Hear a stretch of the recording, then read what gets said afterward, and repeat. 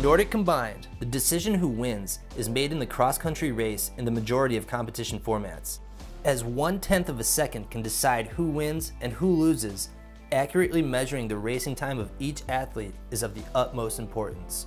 This is the domain of the company, Swiss Timing. Transponders are the main timing instrument used for the cross-country races.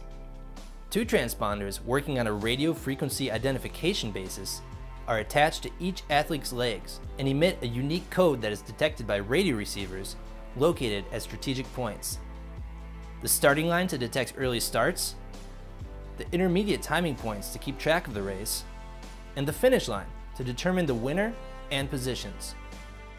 All times are immediately telecast to TV and also to FIS live timing, so that people at the venue and worldwide are able to see the times and final results in real time. To make sure the results are correct, even in case of a system failure, there are two backup systems: an HD camera, which films every single athlete finishing, and a system with photocells and a manual push button. Of course, all of these systems have to be installed in advance. 1 full day is needed to assemble all the instruments, pull meters of cable, set up the timing points, and get the technology up and running. But the Swiss timing work doesn't finish there. If the TV is broadcasting a competition, Swiss Timing is also responsible for all the graphics you see on TV.